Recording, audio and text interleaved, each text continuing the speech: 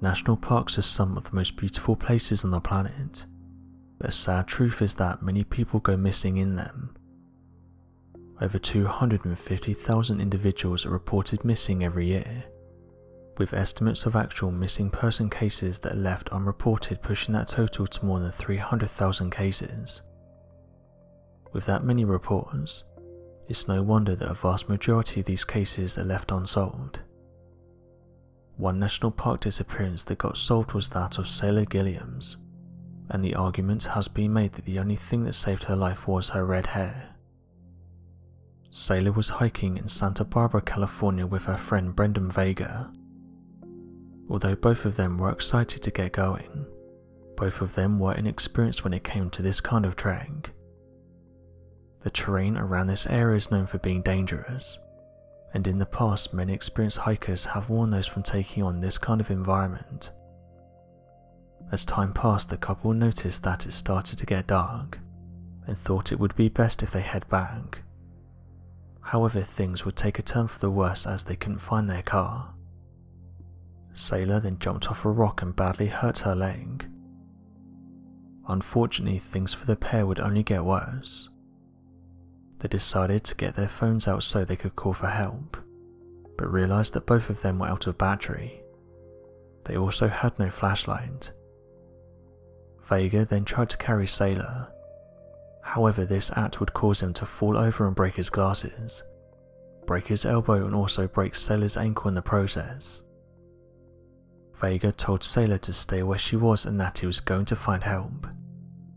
However, this would be the last time that Saylor saw him.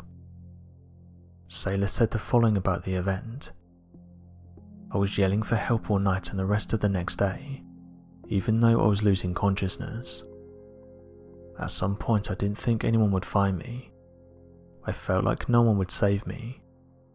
End quote. By the next day she was exhausted after screaming all through the night. Luckily at this time a group of hikers passed through the area, with one of them noticing something red in the corner of their eye. As they looked closer they could see that this belonged to a woman. The hiker Nicole Gergen said she saw a flame of red hair in the corner of her eye, and after approaching her knew that her injuries were potentially life-threatening. They immediately phoned for help. One of the members of the group said the following: "This route has dangerous boulders and rocks, so no one else was there. Plus it was a Monday afternoon during work hours.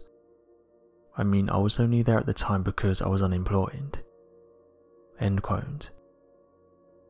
Saylor's mother and aunt were soon contacted, with her mother saying the following: "I've been so frightened.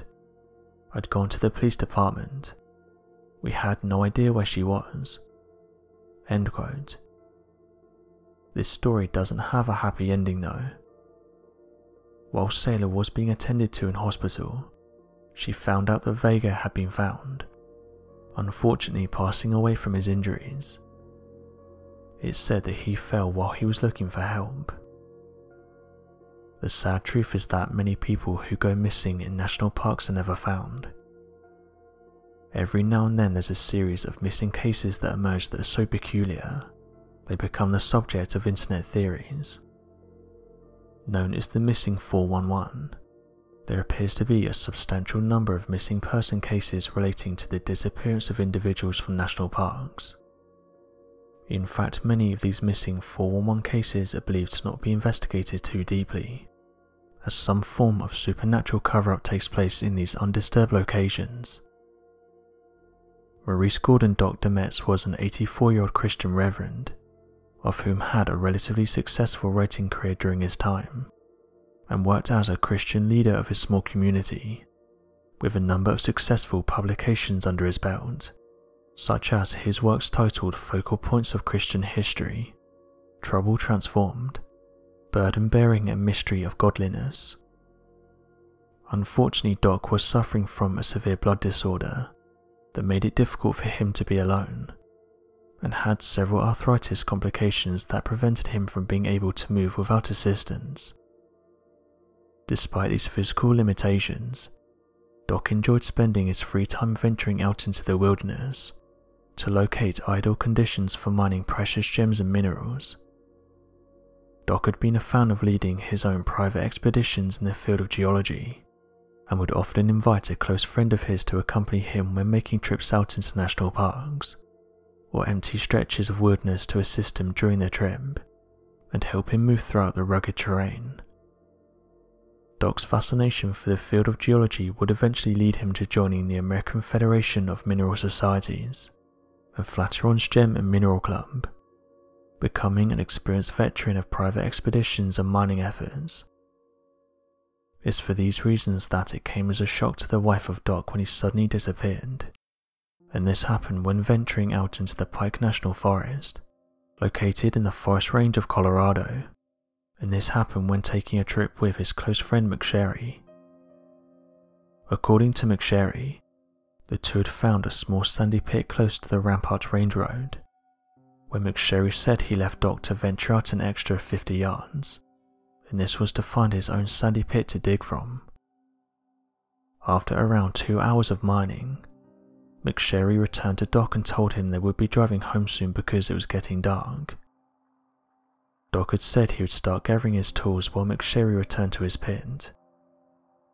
After McSherry finished packing his things, he'd returned to Doc's pit only to find that he completely disappeared without a trace. When investigations were made, detectives remarked that the disappearance of Doc seemed perplexing, as there were no evidence of a struggle or any footsteps, markings or tracks left behind in any direction. Additionally, all of Doc's tools went missing with him, and nothing was left in the pit to be used as evidence. On the 18th of July 1981, the wife of Maurice Gordon Doc wrote a letter to her governor, Governor Richard Lamb, asking for any assistance in helping find her husband.